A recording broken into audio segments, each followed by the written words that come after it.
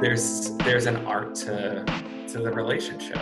And so what I'm trying to do is not make it science, but at least uncover what are some of those rules of thumb or those heuristics that we can put down on paper that say this generally works really well for our clients, regardless of size, industry, what have you.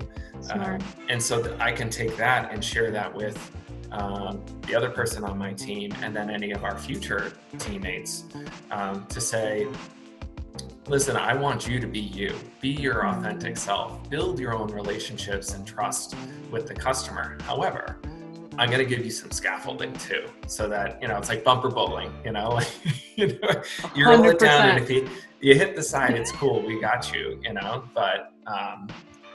but yeah, in between, it's all you, like do you.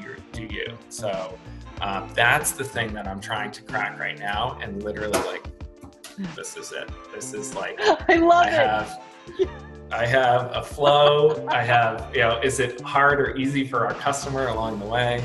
I'm literally working on it now. Yeah. And it's, I've mapped our customer journey before and all that, but it's a different lens, and it's exciting and super frustrating at the same time.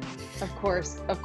I think too, our customer journeys or experiences are always changing. So the moment you put them on paper, you're continuously optimizing. We are much like marketers in the way that we are always testing out certain parts of the life cycle that maybe make it into the happy path, as we sometimes call it. You talked about those inflection points that really should be happening no matter the size or the type of the customer.